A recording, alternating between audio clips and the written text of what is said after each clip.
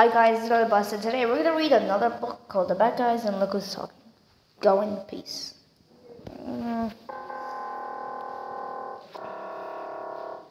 Should we get out of here?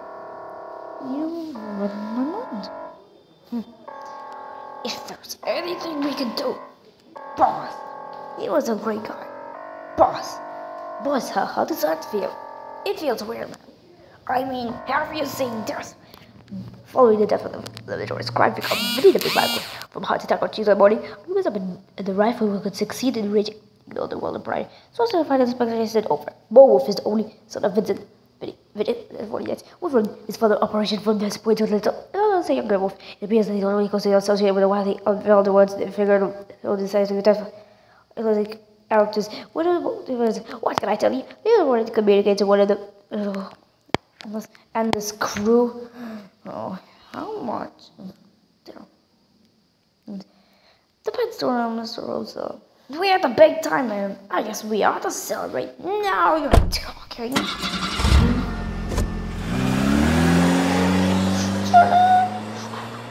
Hey, watch it, lady. Do you know what this? Yeah, I'm the new big guy.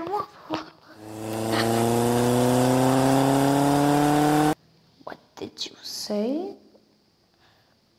I am the one. What? You can talk? Surprise? Who are you? Not here. We need to leave right now. Oh, I think that might be a problem, you guys.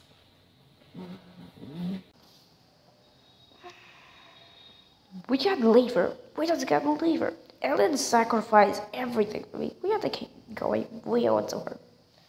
We cannot stop out. I don't listen. Guys, problems. Come with me.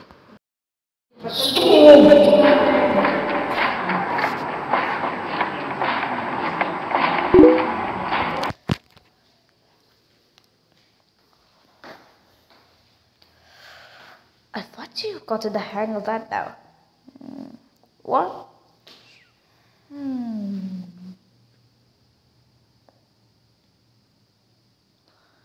This way.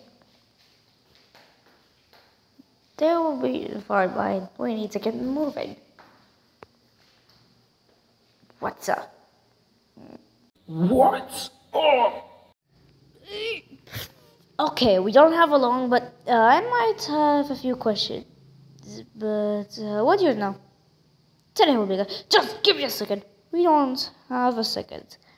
Alright, give me a break here. Just breathe. Alright, who are you? Who am I? Yes. Who are you? Breathe. Go. I'm Rhonda. And I am probably a little older than you might imagine. You see, that centipede has been the ultimate force of darkness since the beginning of time. Trillions of years, in fact. But thankfully, there is no dark without light. I am the light. That's me. So what are you saying? You're the ultimate force of goodness? Yes, that's what I'm saying. And for trillions of years, I've been protecting the multiverse from the ultimate force of darkness. Splurg! Here I am again.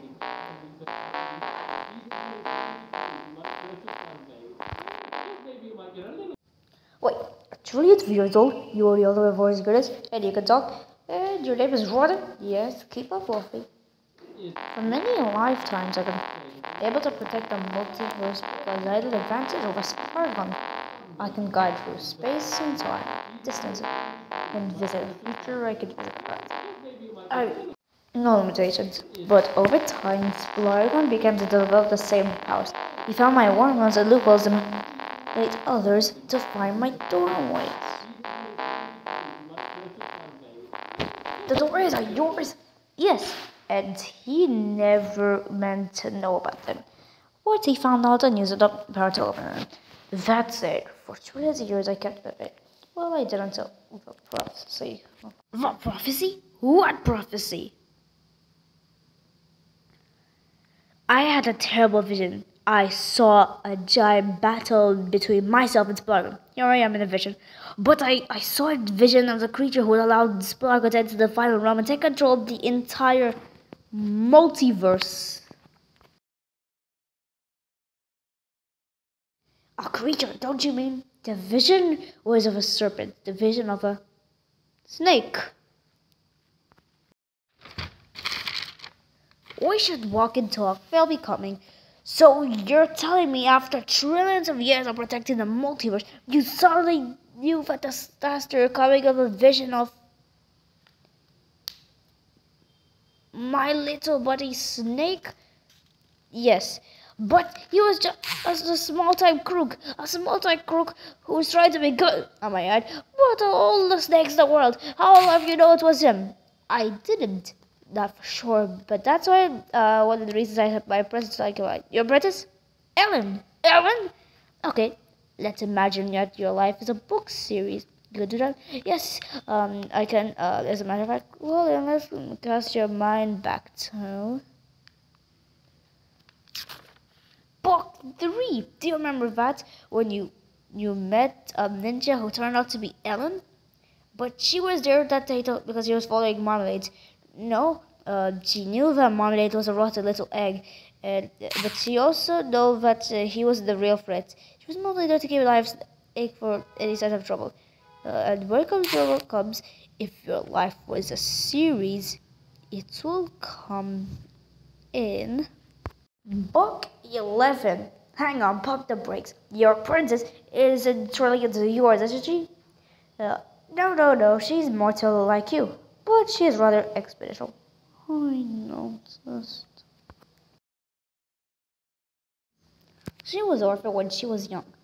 I found her wandering alone as a child. There was something extraordinary about her. Even then, it wasn't always easy. But her heart was always pure. I don't know why, but after many millions of years, I decided to train someone and share my secret. She did not disappoint. She told us she was the one. She did. She did it for me. Once she learned the amendment threat to the multiverse and Spargon plateau diving, she came up with an extraordinary plan. She volunteered to be a decoy. She sacrificed herself by diverting the attention of all evil towards her. She was a decoy, but her amazing powers. She had amazing powers. When Sparkle burst through her realm, I transferred of my power. When? If your life was a series, it would be in book 11, probably on page 144. If I had to guess it to be really suspicious for some reason, here I am transferring the power. I've remembered that. Wait, you gave Ellen powers to Piranha too. Yes, I thought it would be safer if there was somebody else I could secretly send messages to. He's done a rather marvelous job, but whether he does it. But there's also one completely unexpected side effect. Piranha accidentally passed among my parrot's father. This proved wonderfully useful, though, so let's communicate too. And it also helped me in other ways. So, Ellen doesn't really have magic hands? No, but I'll tell you this. If any of you try to do what she did, my power would have destroyed you. She spent her whole life training for what she just did. Only someone as amazing as her complete book. She sacrificed all of herself for us. She is a true hero. We might want to try joining, okay? So, the others were never actually meant to join with Ellen? No, they're always coming for me. Ellen just tricked the force of darkness into thinking they're coming for her. Tricky fox. So, they're part of you now? Yes, they are me. I had parts of myself when I knew Spark was coming to destroy me. I had everything in my personality. They made me a little grouchy. I didn't even start calling me Shortfuse. Tricky fox. I had my tendency. I had my endurance. I had my wisdom and my magical hair. And to be safe, I traveled back just a few million years and hid my kindness and humility and intelligence back into the Cretaceous period. Milton? Yes. But how? Remember when you went into that stolen space rocket? Do you mean? Yes, I mean, if your life was serious. Yeah, I'm feeling you. Well, what you didn't know is that I came along go out on your trip to keep an eye on you. There I am on top, on the air, you see? And I must confess, I tinkered with the escape pod so that when you took off, you went a little farther than you expected. You want to read went back there? Yes. It was a little right? Yes. So if our life was a series that actually was the story read because if our life was a story, that book would probably have make someone in the world most Christmas say. Oh, this book was the five to the point is a series you completely do it. I had to read that they are wrong. Yes, they could be completely wrong. If your life was series, all your readers will be real discovering that nothing is wrong. In fact, the negative critics will find themselves with a complete angle with a negative face. They'll probably even rethink of their life choices because they're kind of gentle. So, when you said back to Milton because he was part of you that you hated 16 billion years in the past, yes, but I made a terrible mistake. What?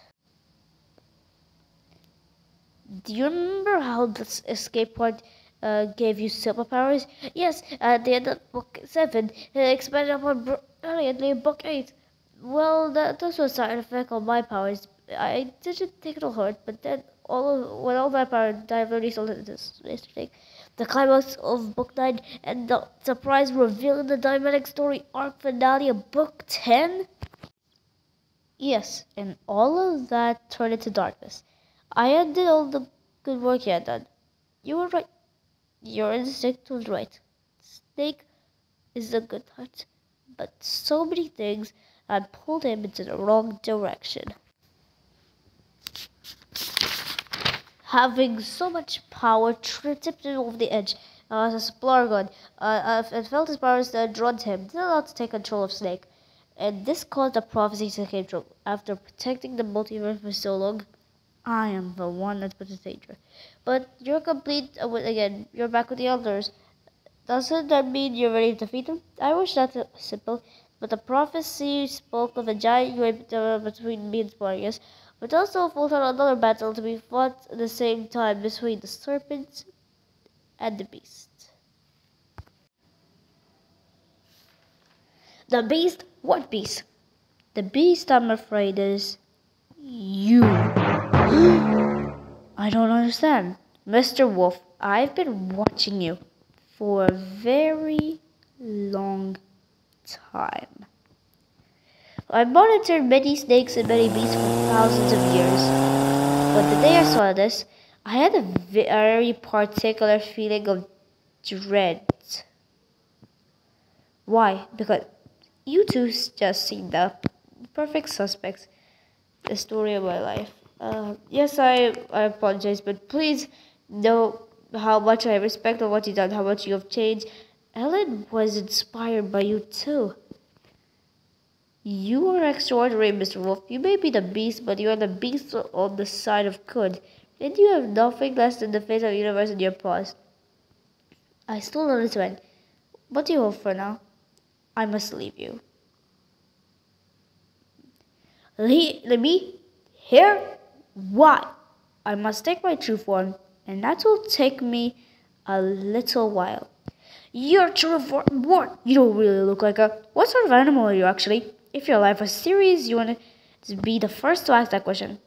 I'm disguised to attend my devil, obviously. But now I must shed my disguise. It was a pretty good one too. Do you know how Abe didn't even recognize me? I was quite pleased with that. But stay strong, Master Wolf. I shall return. No, I don't even know which direction to walk in. Where do I go? You must head directly towards Blargon. And he's easy to find, but the most bad. What? Great.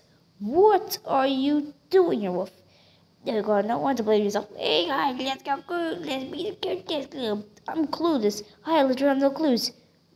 We go whichever way feels bad. This way we feel bad? No. What about this way? Wait, no. What about this way? Blur. Okay, that way does feel pretty bad. Maybe if I were tried skipping. Tra-la-la-la. I'm off to see. Huh?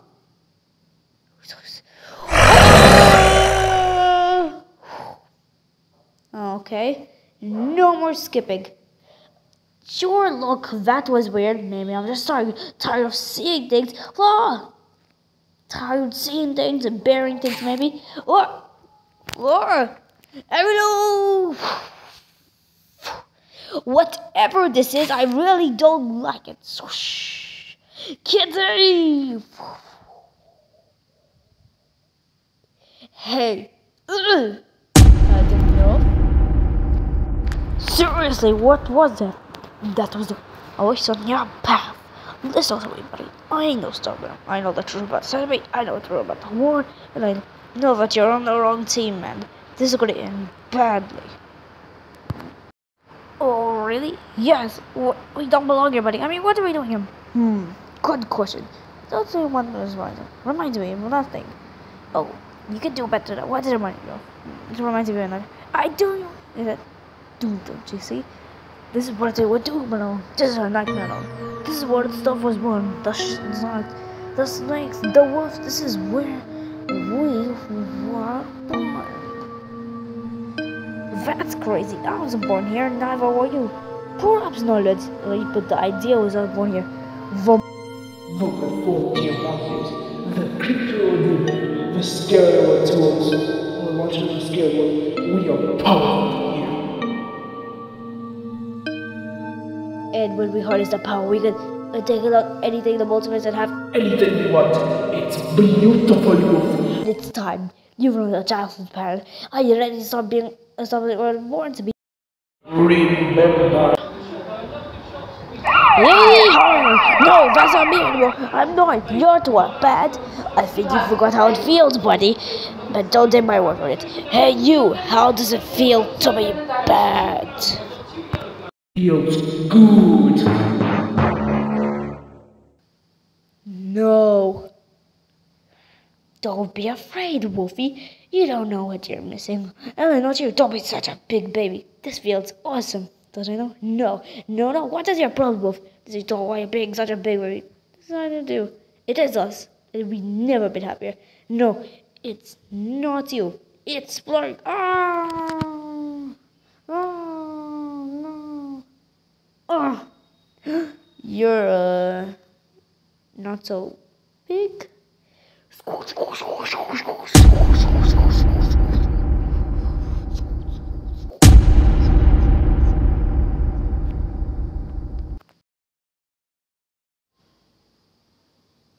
He needs our help.